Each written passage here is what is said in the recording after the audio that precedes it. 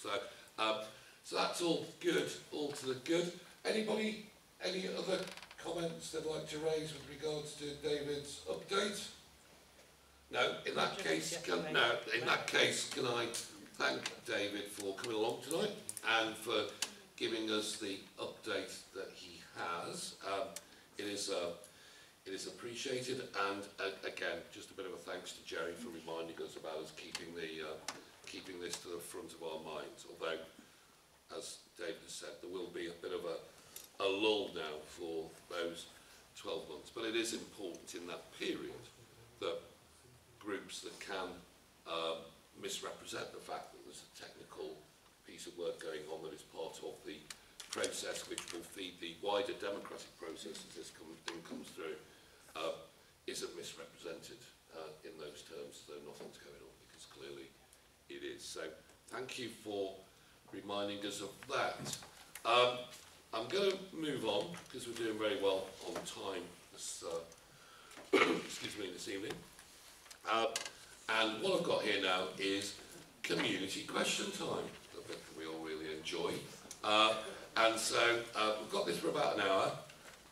So let's make a start. And the gentleman at the front, yes. May I use your microphone, please? Oh, there is one over there, actually. That's okay, carry on. Yeah, let's do it that way, because that one can keep going round there. That one needs to be off. There we go. Can you switch yours off, Phil? Good evening, ladies and gentlemen. I'm with this group of people here from Heron Road in Mells, which Gerry quite rightly mentioned a moment or two ago.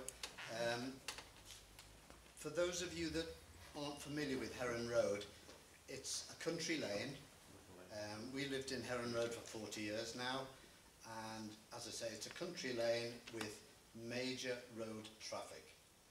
We have speeds in excess of 60 miles an hour on a regular basis up and down our road. We have heavy goods vehicles passing at 5:30 in the morning, and our beds are shaking. It's a dreadful situation. We have had meetings recently, several meetings with Margaret Greenwood, and she has decided to go for LEP funding, which is due, I think, in July, because obviously these budgets that you kind folk are talking about aren't going to sort out Heron Road. But in the meantime, to try and alleviate problems, Jane was saying that you have a small budget left over in the highways budget. Road safety. Road safety, yes. Well, could I possibly ask you to consider putting a no entry sign at the Hoylake end of Heron Road, because we have a small roundabout there, and on a daily basis people are coming on the wrong side of the roundabout. There are near accidents every day. It's a dreadful situation. So that's a no entry sign at the Hoylake end of Heron Road. At the other end of Heron Road, if we could possibly have a weight restriction sign, that would... Both ends. Yes, well, possibly at both ends, to alleviate that problem. Okay, what we will do is we'll make a note of those requests, and we will feed that into the process. I know from my own experience that particularly the three Hoylake ward councillors have been consistently active in trying to alleviate the issues around Heron Road and Pump Lane, as I used to call it, in terms of doing that. We've got a note of those just to set expectations. Okay, we're making a note. I can remember when we tried to do a weight restriction in, I think Barnston, it was along here, wasn't it? Barnston Road. It's there. Yeah, yeah. It is a very difficult and legalistic process. It also funnels the traffic down the other road, so Pensby Road gets hammered by the Arctic. So, but what we will do, we will certainly feed that into the process to see what can be done. Yes. On one final note, can I just add that there are plans in place to straighten out Heron Road. These plans have been in place for 40 years now. They might need dusting off and changing. And the funding has diverted elsewhere. So if we could bear that in mind. Okay, we've got a note of that. Thank you very much. That's very good. I'm going to go to John and then I'll come across. John. Yes. Good evening, ladies and gentlemen. John Hutchinson.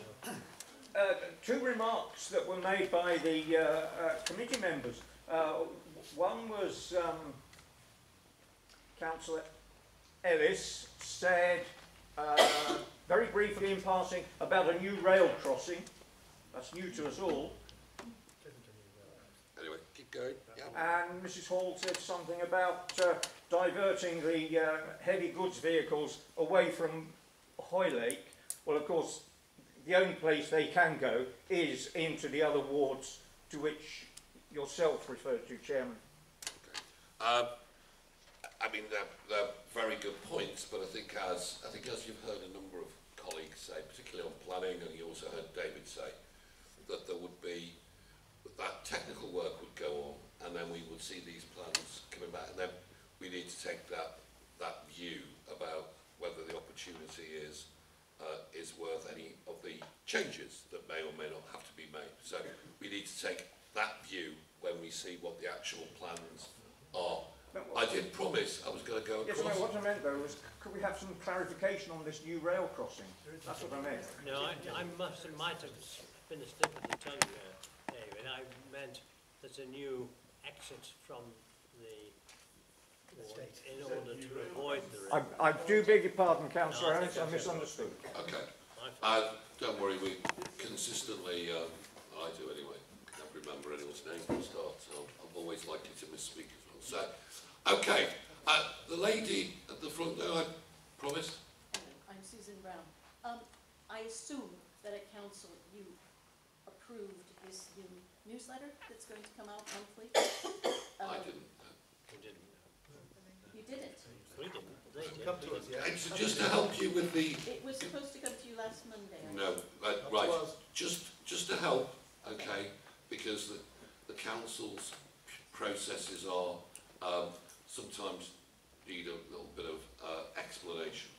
My understanding of the current situation, there was a proposal that went to the Wirral's cabinet, which is 9 members at the moment, as I understand it, members of the Labour group who form a majority of the council and therefore have the right to form an administration. So they form a cabinet of 9.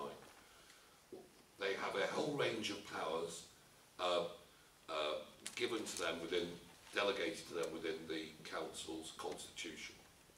A suggestion or a paper was written which the cabinet approved to talk about these. I've described it as Wirral Pravdas, but community newsletters. So that's what's been agreed. Council now has to consider that recommendation, has the opportunity, if it so wishes, to call that decision in, and that's where, if there are enough people on the council that don't necessarily agree with that proposal, they have the opportunity to say, we don't agree with that, we would like it to be reconsidered. It will go to what the council calls a scrutiny committee. So, at the scrutiny committee, the committee will then have a look at it. It can ignore the call-in, say, well, very interesting, but we're going ahead with it anyway, or it can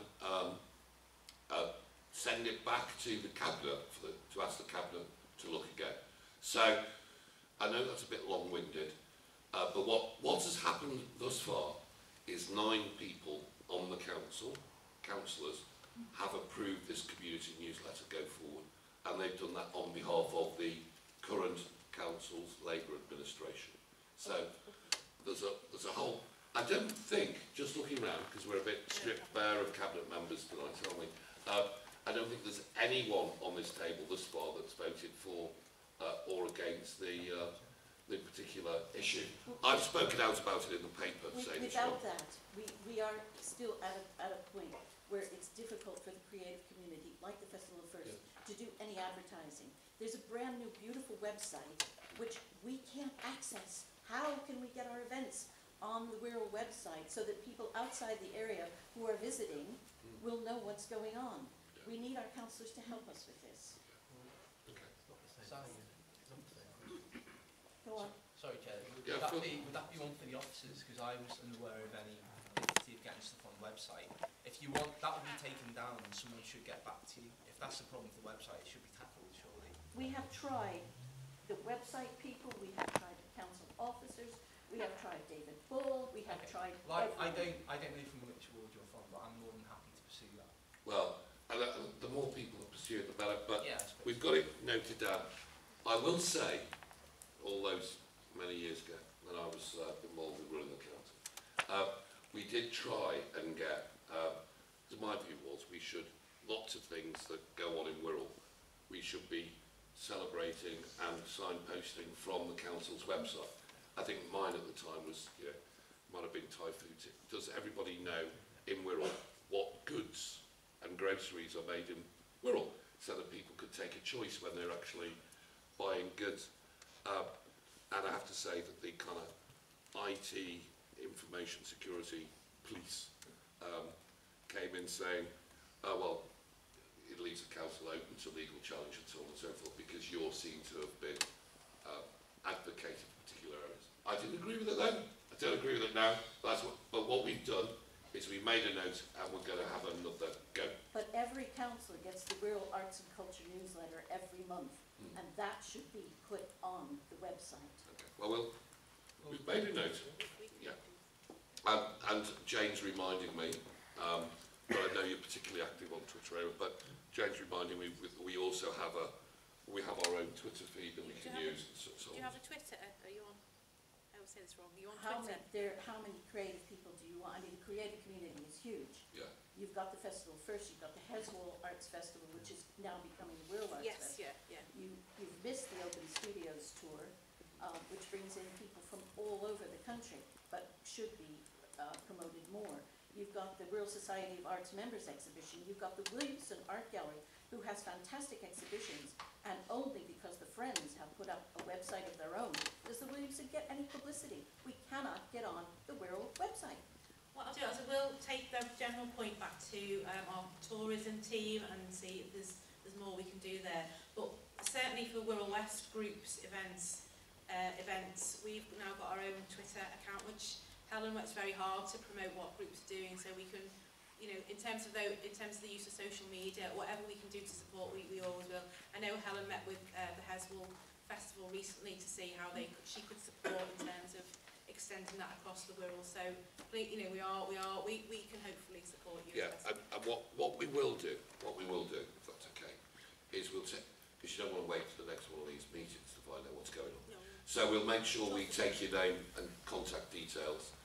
We'll look at that, and it sounds to me like it will be an all-party look at that, a cross-party look at that, and to see what can be done in terms of what you've asked for, and if not, why, and what could be done as an alternative.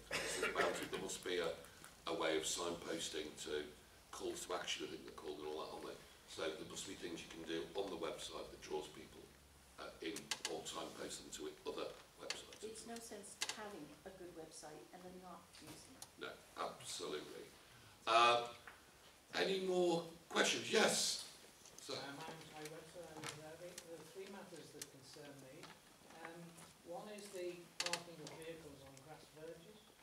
Two is the selling of cars on lay-bys in the constituency. And three is the advertising, unsolicited advertising on fences in the area. What is the council doing about these issues? What is being done about these issues? Jane? David, do you know what the council are doing about these issues? I don't know in specific detail. I know there are things that people raise as irritations. I know in the past the council has tried to provide solutions in places where the grass verge issue was a significant one. In terms of the sale of cars, so how all I can do is say I can take it back. I know what you're talking about. These issues have been going on. They have, yeah, and they have. I know, and they move around from place to place. And I can see, I know one area where cars were not advertised during the day, and yet there's about 6 of them there now. All I can do is, if you speak to me at the end and give me the specific locations, I'll take them back to the people who deal with these things. Thingwall Road. That's where I was thinking of. Yeah. And I think what we did do at one time is we got these really horrible sticker things, didn't we? Because there are, again, because there are always legal ramifications around this, the police will tell you what you can and can't do and all that. So I think what we did was we got these really horrible, messy stickers, didn't we? That were placed on vehicles that were being left there for what everyone looked like was selling, but you couldn't, the police wouldn't go along with. So it made it really uncomfortable and unpleasant. So, but I will put my hand up that I have slightly, sometimes personally a slightly different view. The thing that really annoys me the most, it's not necessarily parking on the grass, but it's parking on the pavement and blocking off the ability for elderly people, young mothers with prams or people in wheelchairs and so on. That's the thing that annoys me the most. I am a little more relaxed around parking on a verge as long as it's not getting, if it's allowing traffic to flow, as long as it's not blocking up the ability for people to walk along the path. So I have the key thing for me, and here we are, pavements are for people, my ward colleague, Councillor Watt, reminds me. So that's, to me, that's more of an issue. On the gas verge is concerned, this is a major issue because Airby Thurston is a very nice area and it spoils the area. And your chaps who mow the verges can't do these particular sections because of the cars that are parked on. There's one park on Thurston Road at this very moment, and the car has been there for 4 or 5 months, and it hasn't moved. Well, that's more abandoned than parked, Well, no, but because people live in the house, it's just they're too lazy to put it move in the garage or... to move the car. If it hasn't moved, it's been there for 4 months. It's abandoned. Right, go on, Gerry. Just a quick answer to one of your points, one of the points you just made. Just a quick answer to one of the points you just made, as regards to selling of cars on the highway. I've had recent dealings with our street scene people about this. Apparently it's not unlawful for an individual, a private individual, to sell a car on the highway. And you are entitled to, you can't stop people advertising. But it is unlawful for traders to do it. And so what they can, when we report them, and we do frequently report them to council officers, they monitor them and check them. And if they find there's the same person advertising more than once with more than one car, they get in touch with them and tell them that they're breaking the law and tell them not to do it. But the big problem is they're all using mobile phone number now, and the number which is not registered anywhere, and so it is difficult. But our people are really all working on it, Geoffrey. Yes, yeah, yes indeed. Wendy, you say something? Thank you. Well, I've switched it to on. It might even be worse. Yeah, it will if Phil switches his off. I was just going to say that if people are trading and selling their cars on the highway, then as long as somebody can find that out, it means the car's not registered and DVLA come along and clamp it. And where there's a problem in Greasby, when DVLA came along and clamped a few, that did stop them for a week or two, and I got quite optimistic, but it didn't last very long, because people are determined to do, and as has been said, what they are allowed to do, park on the highway to sell their cars. We could discuss afterwards a possible solution around cars parking on verges, but it leads to a lot of other problems. Okay, all right, so I think we've had a good round. Good question, good question. Speak to your chap after. Okay, and we picked that up, and we'll make sure we come back to you. And lots of hands going up now, this is really good. At the back, yeah, you had your hand up next, yeah. Phil I told you I couldn't remember names. My name's Phil Simpson. I'm on the committee of the Hoylake Golf Resort. You'll have to forgive me because my voice is going. And I'd just like to make a couple of points as well as ask a question. The first one is the comments made that most of the people in Hoylake agree with the golf resort. Well, we've had 2 public meetings. We've got a 3rd one coming up next week, and that is not the result we're getting from them public meetings. The public meetings are saying they don't want the golf resort. And I would like to ask the question, where are the Labour councillors And where some of the other councillors, when these public meetings are going on, no one turns up. You've been invited, but you don't turn up. And they're your constituents. They're the people that you should be listening to when they've got a concern, and you're not listening to them. And I would say this to anybody in this room that wants to come to those public meetings, come to the one next week, listen to what's said. It's totally opposite to what was said over there. And if the others want to sit on the fence, let them sit on the fence. When the planning permission gets up, which, incidentally, just happens to coincide with next year, when Lord Joe Anderson takes over as the mayor, and he'll be the one that makes the final decision. That will be the end of your green belt land. You can be assured of that, because if this venture fails, that land will go to building. I want to know who or why don't these councillors come to these public meetings.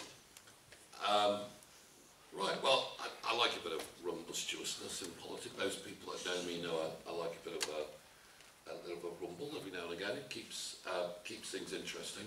I just want to deal with a couple of points. Again, you are entitled to your view and draw the conclusions you draw from your experience.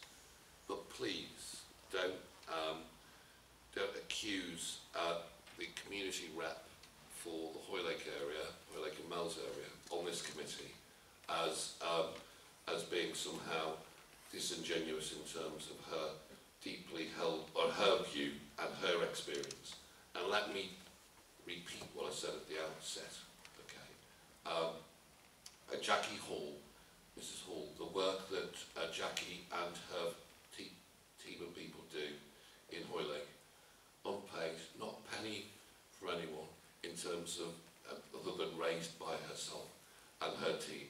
The work that she does for the community of Wirral, and for somebody who is in touch with what the people of Hoylake are thinking, I can think of no one, well perhaps Gerry, that I would go to speak to find out what that position was. So please don't. I would prefer if you didn't cast those particular aspersions. Make your comments freely and clearly based on your experience, but try and do it without. Can I just come back? No, because I don't get paid for what I do. I didn't interrupt you, and I would like you to give me the manners of not interrupting me. Is that all right? So that's that one. That's the first one. The second thing I'd say, and again you accused Councillor sitting on the fence, I think again that was made particularly clear. I tried to make it clear, the individuals themselves made it clear, that they have a quasi-judicial responsibility in terms of sitting on the planning committee to not prejudge a planning application, not to give the indication to a developer that they have prejudged a planning application, and that they must take the evidence as presented to them on the in terms of the planning committee and the planning process, and they must deal with that on their merits and using their best judgment. Using their best judgment. And that was the point that was made by each member of the planning committee, and I would reiterate and support every one of them for making that point, because it's a factual position. Finally, why don't people go to your meetings? Well, I just wonder, in terms of some of the things that have been said. I don't go to your meetings because I choose, I'm either working somewhere else or don't have the time to get to those particular meetings. I always respond and give the reasons why not. I would leave it to others, and you can raise it with them individually if you so wish, but it's clearly a decision for each member in terms of which meetings they go to, which meetings they can go to, and which they can't. So, I think I gave you a good go, and I think we've given you a good response back. The gentleman behind you indicated next. Hi, my name's David Bedington. There was no minutes read out at this meeting, or presented at this meeting, and no matters arising. So just for the record, I'd like to put through road repairs are still ongoing. But I do have a query about WICT group, which is on the Woodchurch. It's chaired by Councillor Tony Smith. Got some very grave concerns about the way it's been and at the moment I've actually asked them to get legal advice from the council. Apparently they did get legal advice, but there was no written response. It was refused, is what I was told. So I'd like to put it to this committee, can they investigate the constitution of this WICT, because I believe it's been illegally broken. The funding that they're allocating probably being allocated the wrong way. Right, well, I think as all councillors and officers will have heard the concern that you've raised.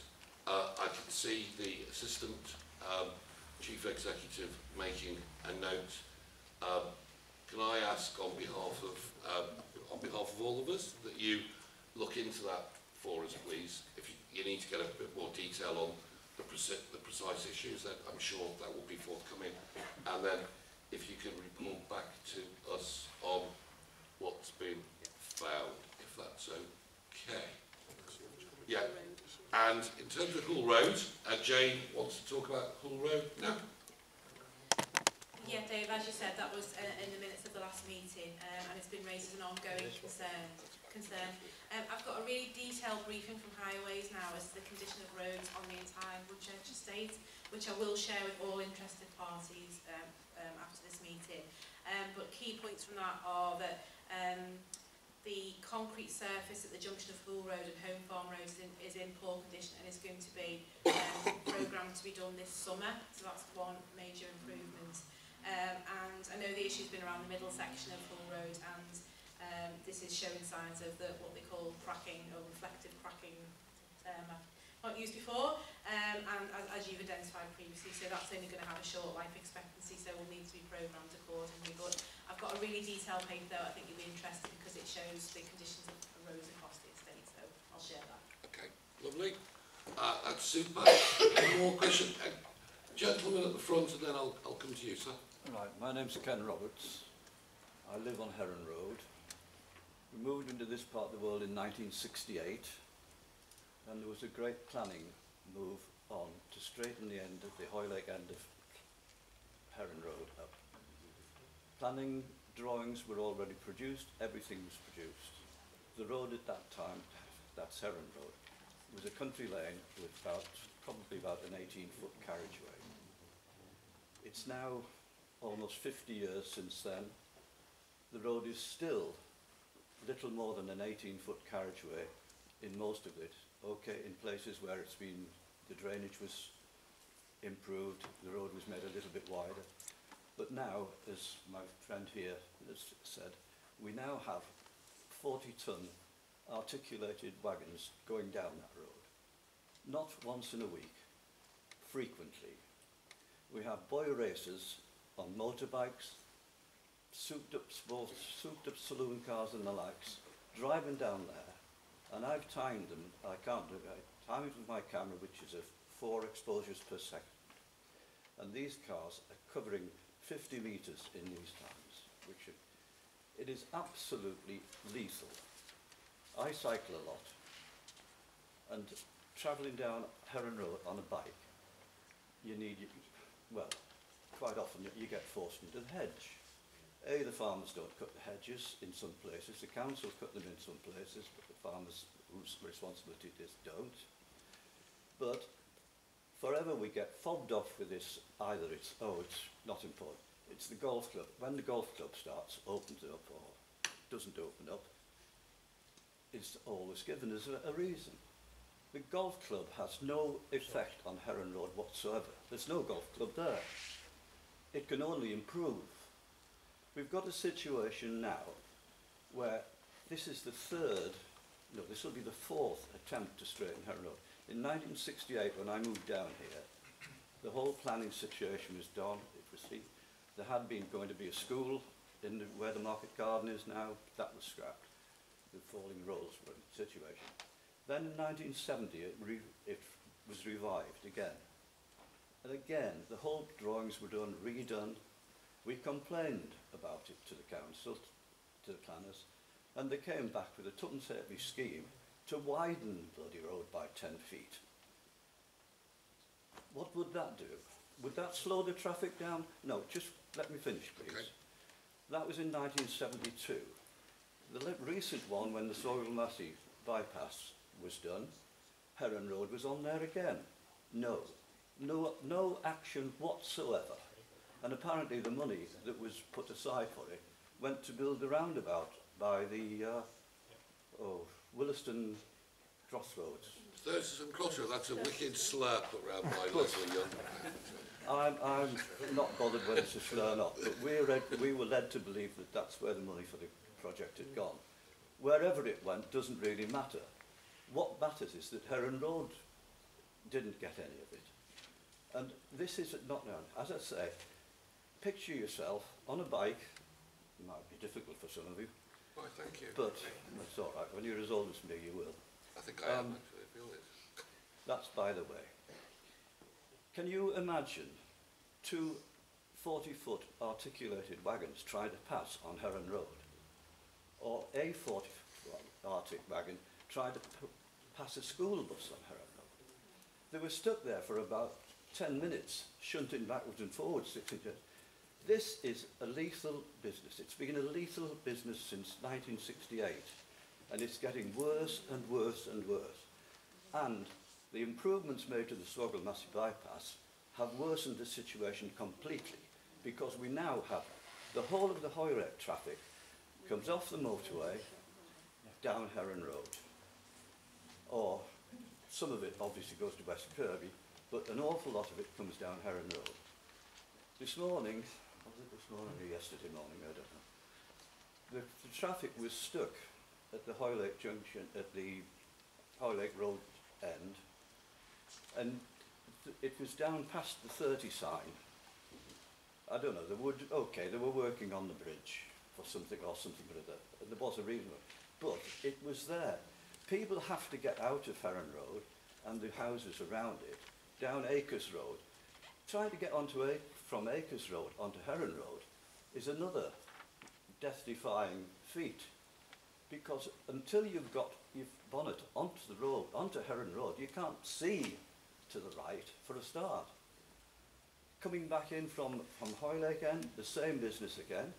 Difficult to see coming out of, is it the Ridgeway? Yes. Coming out of the Ridgeway, the same thing happens there. There are times you just can't move the car out. Plus the fact, when you want to park, we've all had to build parking spaces in our front gardens. Although we have garages at the back, and they are used a lot. But we've had to provide parking areas on, so that we can get our cars. Try and get your car off Heron Road, reversed onto your drive at 5 o'clock at night. Just impossible. Okay. I'll leave it at that.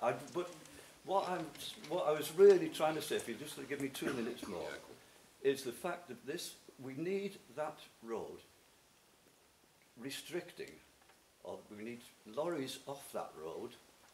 Heavy goods vehicles and large lorries need to be stopped. They can do it down in Thurston, they can do it over the place, they can't do it at Heron Road, and they've been trying since 1968. Another 10 minutes, now we're hoping that the hearse can get there.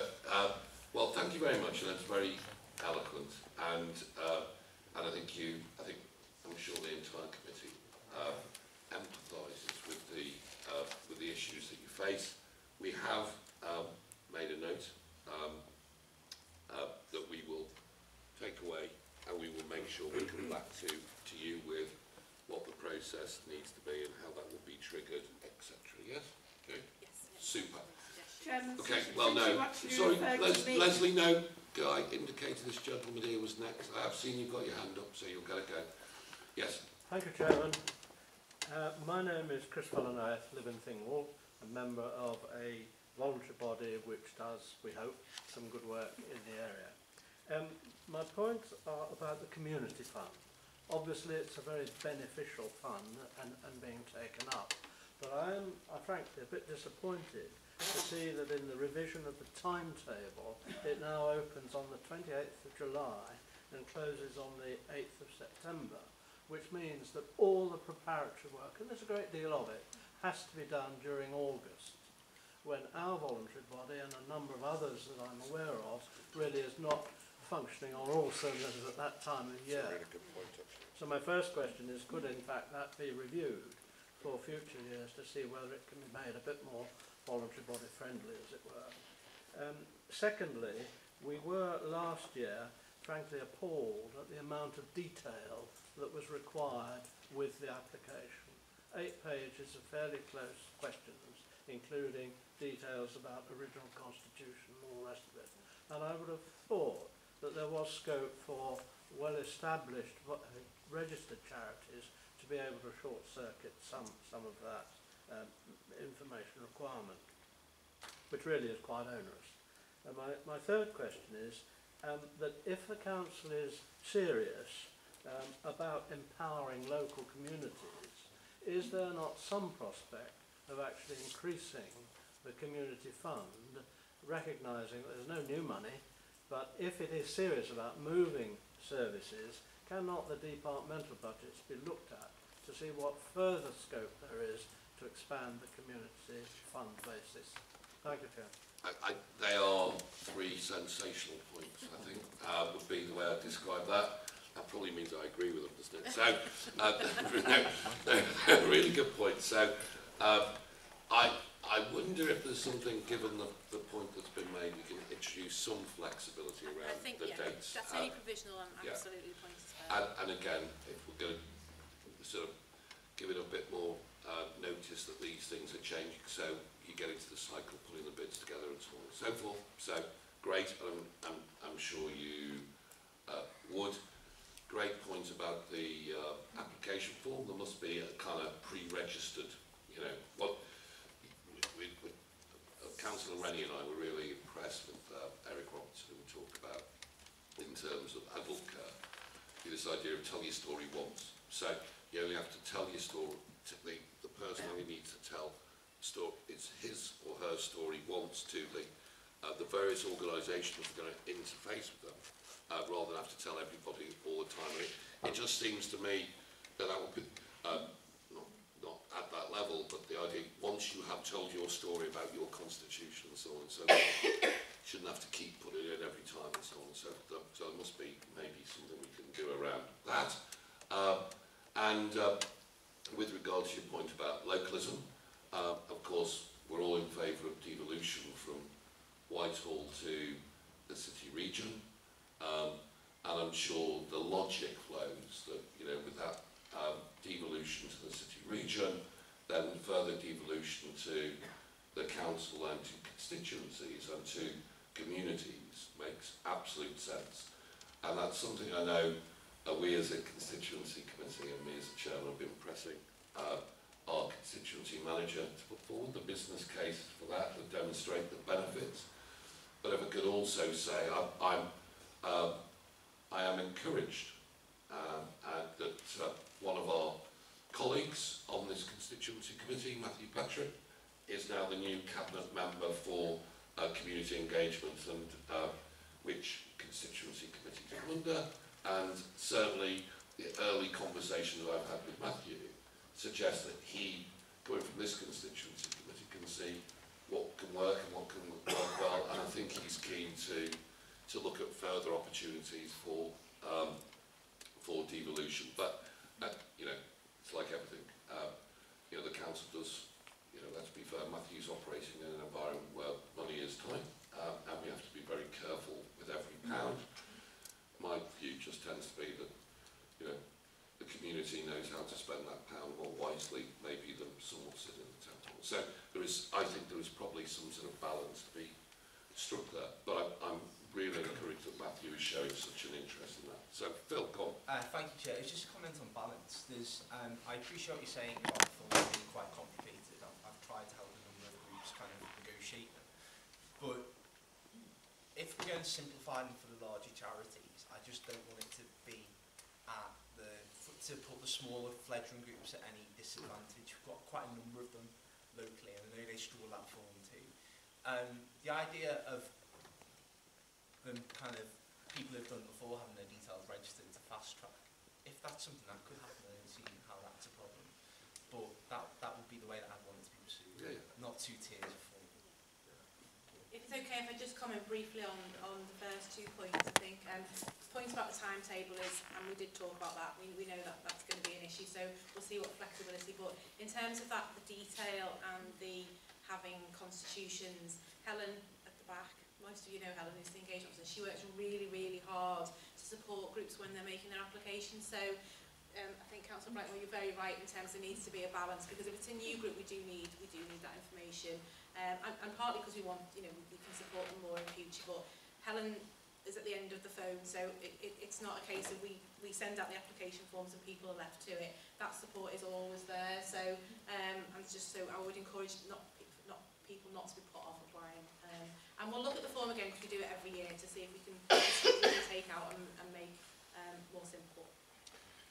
Yeah, and I'm not wanting to extend this thing particularly, but I would say, and Helen, you already talked about all the other things that Helen does, which add value and support the local community. If we can find a way of the root cause is maybe the form's too complicated, rather than having to have Helen available to help people fill it in. So I would rather it was easier for the form to fill in, rather than us have to use valuable, talented officers' time in helping people fill in forms. Though we will always make sure we help and support people to fill in those forms. And absolutely, Phil, I agree. There shouldn't be a two-tier system, because every idea has merit. Every innovation to me is interesting. And I like to see how they develop. But I think pre-registering, you are an organisation of good standing. We know all we need to know about you, and so on and so forth. That seems that if we can take some of the onerous parts of the form out of the way, then that should be a good thing. Leslie, I promised you, because you keep spreading this calumny that for some reason, not me personally, but the council when I was in charge of it took the money from there and spent it on Thurston Roundabout. Maybe I should elucidate that a bit, that there was money in the budget for work on Heron Road. This was before the first Open Championship came to Mells, and the council had not done its preparatory work properly, and the money could not be used on Heron Road, so was diverted to the Thurston Roundabout. Hoorah. The work that was required was to get a compulsory purchase order for the land, and this, it seems to be perfectly obvious to anyone with just a few brain cells, that if somebody won't sell you the land, then you have to put a compulsory purchase order on it. And we are talking about 10 years after the initial plans were done. So the compulsory purchase order should have been well in place by then. And that's really what I find distressing about the slowness of this council. And could I just confirm what Ken said earlier? And what Barry said to me is there have been 7 road accidents on Heron Road since the start of this year. This is something which is totally intolerable. But yesterday, Ken made a slightly black humour joke about hearses going down Heron Road. I was conducting a funeral yesterday in Hoylake. I had to go from Heron Road to Hoylake. The funeral directors had to go from near Heron Road to Hoylake. What then happened was that the funeral procession from Hoylake went to Landican via Thurston Crossroads, because that was the only safe way that they could get without being delayed by the traffic. So the funeral took an extra 10 minutes journey to get to Landican, and that meant that the funeral service was shorter. This is something which cannot